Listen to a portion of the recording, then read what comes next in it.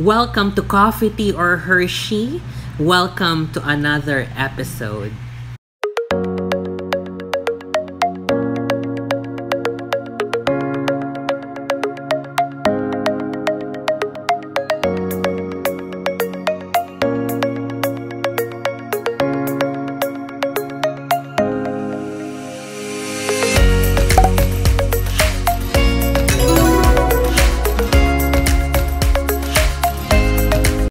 Dahil tuloy na po ang pagbabalik ko, it's another Aldab episode.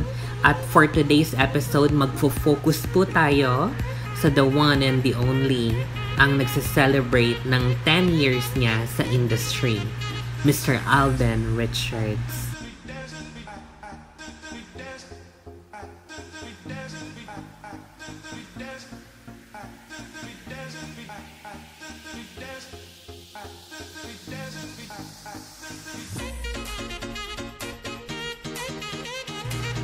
Bago po ang lahat, syempre ibabalik ko kung ano po ang nakagawian na natin.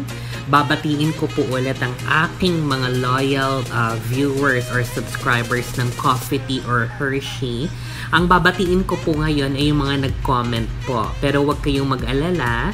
Kung gusto nyo pong mapa-shoutout, mapabate, mag-comment lang po kayo sa mga videos ko at definitely on my next vlog ay babatiin ko po kayo. Gusto ko lamang pong batiin, first of all, si Darling Honey Baby. Hello Darling, kamusta ka? Gusto ko rin pong batiin si Aldet Tolentino, kay Joy Zazon. Hello Joy! At gusto ko rin pong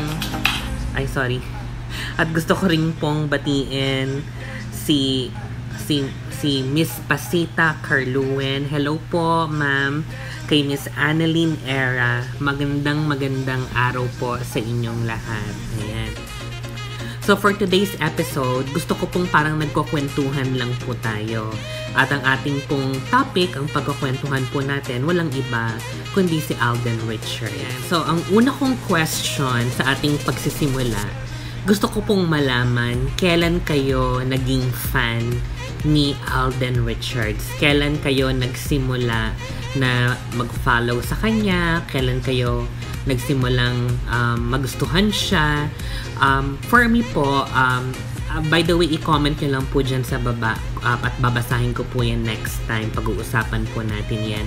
For me, ako po nagsimula po akong mapansin si Alden Richards noong 2011. At meron po akong ebidensya dyan. Nakapost po yan sa Facebook ko at gumawa pa po ako ng album na ang title po ay My Newest Crush. At pag binuksan nyo po yung album na yun, lahat yun pictures po ni Alden Richards. At ayan, ipa-flash ko po sa screen, lahat ng pictures nandun po sa loob ng album na yun.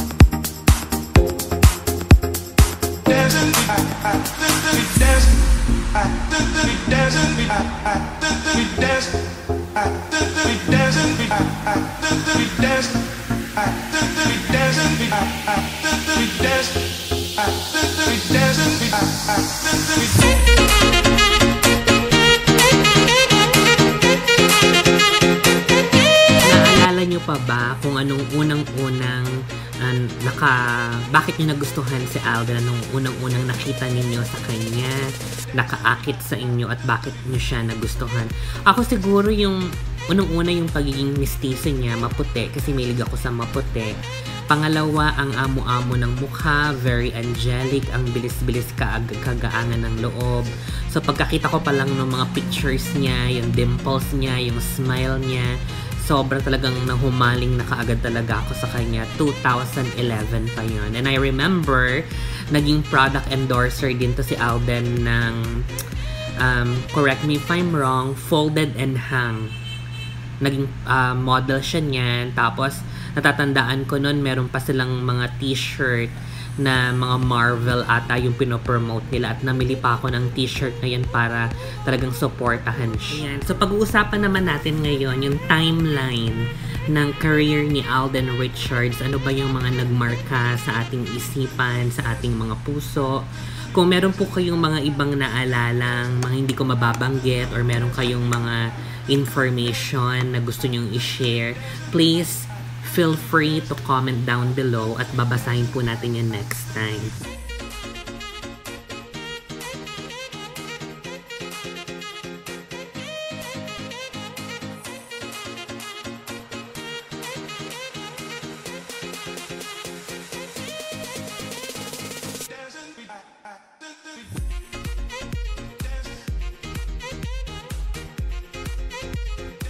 Ayan, gaya nga po ng sabi ko, ano-ano ba yung mga nagmarka? Ano ba yung mga naalala natin? So, babalikan natin yung timeline ng career ni Alden mula nung nagsimula siya hanggang sa kasalukuyan. So, naalala ko, si Alden nag-audition sa Pinoy Big Brothers. I think ito yung teen edition, correct me if I'm wrong, dun sa mga nakakaalam. Nag-audition din yun si Alden sa Starstruck, and unfortunately dun sa dalawang nabanggit ko ay hindi po pinalad na makuha siya. Pero good thing, dahil sa bakuran ng GMA Channel 7 ay talagang unang nabigyan si Alden ng pagkakataon.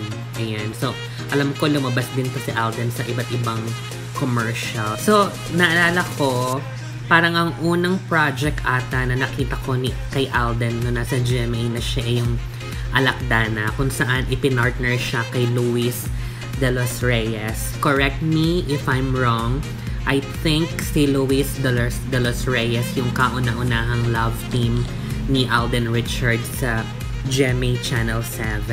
Ayan. And then, natandaan ko din, nakasali rin si Alden sa Twin Hearts. Diba meron parang palabas yung GMA na Twin Hearts. Tapos, alam ko napasama rin siya sa Party Pilipinas. Tapos, of course, yung mga sumunod yung mga teleserye, yung My Beloved, One True Love, yan, yung mga napabilang siya. Tapos, naalala ko pa, nung 2011, nung bago-bago pa lang si Alden, correct me again if I'm wrong, ang kauna-unahang movie niya na talagang naalala ko ay The Road. Natandaan niyo yon? Yung parang suspense thriller na pinalabas ng GMA Films, na kung saan si Alden ay gumanap na batang TJ Trinidad, yung psychopath na nung parang siya yung kabataan ni TJ Trinidad na napakagaling ni Alden. And I heard and I read somewhere na ito talaga yung kauna-unahan talagang parang na-recognize talaga at na-appreciate ng mga critics yung galing ni Alden sa pag-arte. Ayan. Tapos of course, after nung mga nabanggit ko, syempre yung mga talagang tumatak kay Alden, yung Indio, tapos syempre, tapos di ba nag-host din yun si Alden ng parang game show, yung Bet ng Bayan, di ba? Kasama niya si Regine Velasquez. Tapos, alam ko, love team din si Alden kay Marian Rivera, yung Carmela, di ba? Natatandaan nyo? Tapos, natatandaan ko din na talagang napansin ko talaga si Alden na talagang, of course, naalala ko na siya nung pinartner siya kay Luis de los Reyes. Kasi bukod dun sa Alakdana, di ba, nag-One True Love din sila. Sobrang gandang-ganda ako dun sa story na yun na pinalabas pala sa GMA ngayon lang din, katatapos lang, inulit-ulit nila. Tapos ayun nga, nagmarka rin yung ipinartner niya siya kay Marian Rivera, kasi syempre alam naman natin nung panahon na yon na talagang si Marian ng reyna ng GMA noon, at para i-partner ka sa reyna ng GMA, ibig sabihin napansin na talaga nilang may talent si Alden na kaya niya. Tapos ito na nga, good thing, I think nung 2015, kauna-unahang lumabas si Alden sa Itbulaga. Tapos parang alam ko ibinigay sa kanya yung segment na That's My Bay, 'di ba? Siya yung nag-host noon. Tapos nagsimula ng umandar yon, yung search na yon, kasi nga siya yung pambansang bay na talagang sobrang napansin na talaga si Alden noon. And then mas lalong naging mas makulay ang mundo ni Alden, ang showbiz career ni Alden nung aksidenteng ma-pair up na talaga sila ni Maine Mendoza, ni Yaya Dab. At dyan po talaga ako super talagang saksi ako dyan mula sa simula hanggang katapusan talaga. Sorry, nalungkot tuloy ako bigla. Ayun, mula sa simula, mula nung sa araw na talagang simulan tayong kiligin sa kanilang dalawa ni Yaya Dab pa nung panahon na yon, talagang sinubaybayan na natin ang love team ng Aldab, na talagang hindi na talaga tayo bumitiw mula dun sa unang pagkikita nila na nasundan sa pamamanhikan, nagsalita na si Yaya Dab, tapos nagpunta na sila sa Philippine Arena na talagang nasaksihan natin, na sobrang iyak talaga ako ng iyak noon, na grabe ang dami ng tao, na talagang phenomenal love team talaga sila, at talagang ang daming ipinantapat, kumalaban, talagang wala talaga silang magagawa. Talagang saksi tayo dyan, nasaksihan talaga natin yan. Tayo ang mga buhay na saksi, dahil talagang tayo ang nakaranas niya, nakakita, nakipaglaban talaga tayo para sa after nung Kalye Serye, or during the Kalye Serye, syempre nung that same year, film festival, sinama sila ni Vic Soto sa movie niya sa Film Fest with Ay de las Alas, yung My Bebe Love, Kilig Pa More, diba? Kasama silang dalawa doon ni Min, yun yung kauna-unahang movie nila together. Tapos nasundan yon ng Imagine You and Me na shooting pa sa ibang bansa, sa Italy, tama? Tapos after nun, binigyan na rin sila ng sarili nilang teleserye, yung Destined to Be Yours. Ayan. So tapos dumating din yung pagkakataon na kumbaga unfortunately naghiwalay na yung love team nila.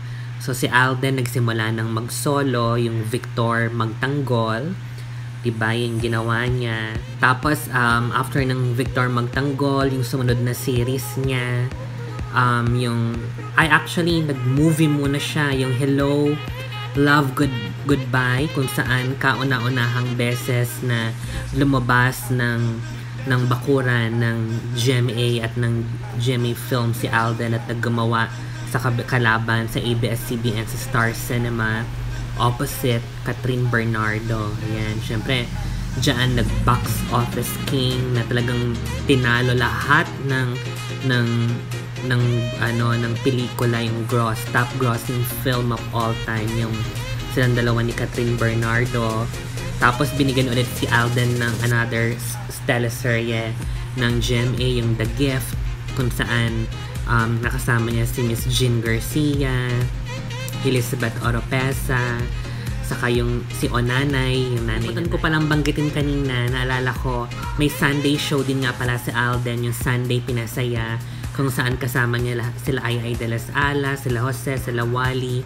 Tapos yung tinanggal yung Sunday Pinasaya, ang pinalit naman yung All Out Sunday, na until now it's still running and ongoing. Tapos nag-host din si Alden nung singing contest na pangbata, yung Center Stage, di ba? Medyo naputol yan, na-postpone. Kasi pandemya, COVID-19, di pwedeng lumabas yung mga bata, delikado. So parang nag-stop muna ata sila mag-shoot. Tapos lumabas din si Alden nung during COVID, yung series, mini-series ng GMA, yung I Can See You, kung saan nakasama naman niya si Justin Curtis Smith, yung Love in the, ano ba yun? Love in the Balcony. Correct me if I'm wrong. Love in the Balcony. Okay, my next question, i-comment nyo lang po down below. Para sa inyo, sa lahat ng ginampanan ni Alden, mapa sa TV or mapa sa pelikula, ano ang pinaka talagang nagmarka sa inyong isipan at sa inyong puso na talagang maalala nyo lagi si Alden pag nakikita nyo yon? Ano yung pagganap or role or ano man ang natatandaan yung event na talagang nagmarka sa puso nyo? Ayan, so sana medyo na-entertain kayo or nakaramdam kayo ng nostalgia sa pagbalik tanaw natin sa 10 years sa career ni Alden in show business. Ayan, so ang sarap gunitain, ang sarap alalahanin yung mga pinagdaanan ni Alden from day one, nag-start siya hanggang ngayon bilang isa sa pinaka rinirespeto, tinitingala, pinaka sought after, pinaka magaling na aktor ng Pilipinas. Ayan. So, kung meron pa po kayong mga suggestions na gusto nyong pag-usapan natin about Alden or about Maine Mendoza, i-comment nyo lang po dyan. At sa abot ng aking makakaya, lagi po ako mag-iisip ng content na pwede nating pag-usapan about Alden and Maine. Bago po tayo magtapos, para po sa aking mga loyal viewers and subscribers, konting lambing lang po sa inyong lahat na sana po huwag nyo pong i-skip yung mga advertisement dito sa vlogs ko para naman po kumita tayo kahit papano. So please lang po, pakiusap lang, huwag nyo pong i-skip yung mga advertisement. Ayan. So hanggang sa muli po, lagi kong paalala, kung natatandaan nyo, good vibes lang, GV lang, love, love, love. Let's spread happiness, positivity around the world, not only in the Philippines. Stay happy and stay positive in your outlook but negative in COVID. So until next time, hanggang sa muli po. Bye-bye!